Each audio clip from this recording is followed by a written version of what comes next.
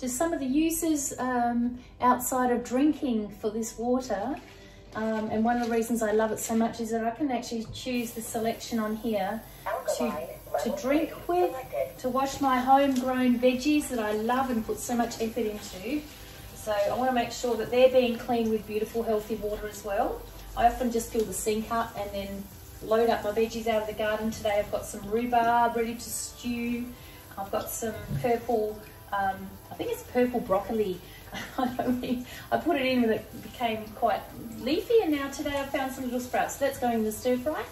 I also do drink this water religiously. I add all my other homey naturopathic medicines into it for adrenal support and all sorts of stuff. So I have a little special water that I call Mishy's Juju Juice, which invigorates my system, energizes me, and also helps me become more resilient to infections and immune support. So it's pretty cool.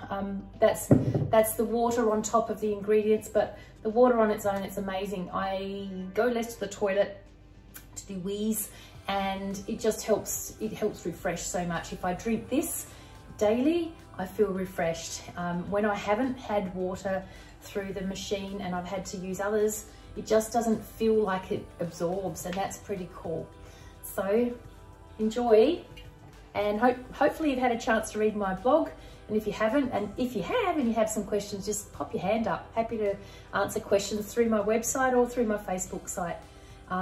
Love being here and supporting people's health, and water is one of the key ingredients to keep you healthy. Cheers.